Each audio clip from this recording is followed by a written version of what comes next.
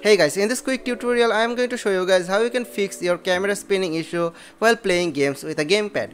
Now this is for the latest version of Windows 10. As you can see here, I am using version 1909, which is the latest version of Windows 10. Now if you are not sure which version of Windows you are using, then just type run here. Just go to run and type WinVer and press OK, and here you will see the version you are using right now.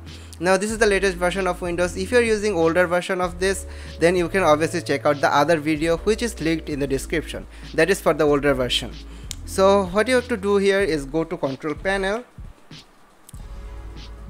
From control panel you have to go to this view devices and printers. Now you also want to make sure that your gamepad is properly connected, and if it's connected then you will see it in right here. As you can see, this is my generic USB joystick. So what I'm going to do is right click on it and select game controller settings. Now from here, as you can see, it just shows me the gamepad. Now from here go to properties. Now here there are 3 pages. Now my one is properly calibrated, that's why you see these 2 points in the middle, but if yours is not calibrated then it might look something like this or this. I mean, like, it won't be centered. So what you have to do is go to this calibration page.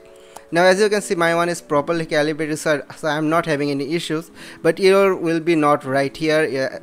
I mean, the numbers here will not be 127 and 127. So what you have to do is hit default right here, and as you see, the numbers will shift from the number that you have to 127. Now after that, what you have to do is make sure to hit set right then. Like, you want to be so fast, like hit default then hit set, and after doing that you will see that the gamepad is now centered.